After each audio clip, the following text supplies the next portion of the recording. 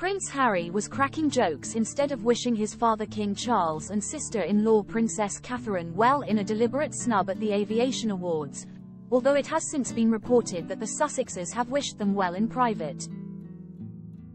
On Friday night, the Duke of Sussex, Prince Harry, was recognized at the 21st Annual Living Legends of Aviation Awards with the Award of Living Legend. He was seen stepping out of a car upon arriving at the event, with him then snapped inside with a German prince before seen on stage accepting his award. While on stage, Prince Harry is reported to have spoken for 4 minutes.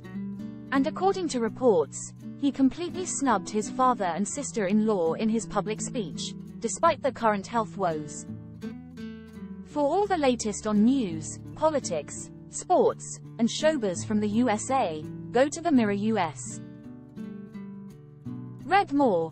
Meghan Markle unlikely to return to acting this year as she focuses on tell-all memoir. It was recently revealed that the King of England will soon receive treatment for an enlarged prostate, with it revealed on the same day during the week that Catherine, the Princess of Wales, recently underwent abdominal surgery. According to The Sun, who have seen a written version of Prince Harry's award acceptance speech, it included no word of the double royal health scare. Although the paper does urge that it is not known if Harry mentioned it privately. Royal commentator and author Angela Levin has said that the snub was deliberate to prove that he is now independent and doing well. She then told the paper, "He was cracking jokes the whole time and it seemed phony," of the Duke's speech. Getting up on stage at the ceremony to be inducted as a living legend, Grease actor John Travolta was the person who inducted the Duke. And while on stage, Harry recalled a sweet moment that his late mother, Princess Diana, and John once shared. While on stage, Harry spoke to John, who famously danced with his mum at the White House in 1985. "I was just a 1-year-old when you danced with my mum at the White House and now look at us," Harry is reported to have gushed to the actor.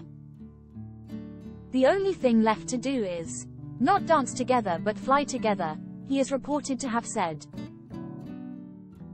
Angela Levin then told The Sun that Harry could have been more serious and said he's thinking of them, in regards to the ill health of Princess Catherine and his father the King. But despite Harry not giving a mention to the King and Princess of Wales in his public speech, a source recently revealed to the Mirror, the King and the Princess of Wales have received support from Prince Harry and Meghan regarding their health.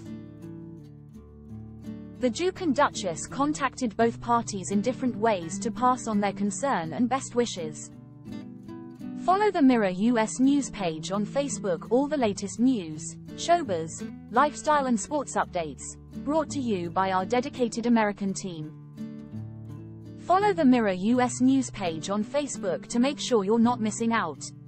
Follow Mirror Celebs on Snapchat, Instagram, Twitter, Facebook, YouTube and Threads.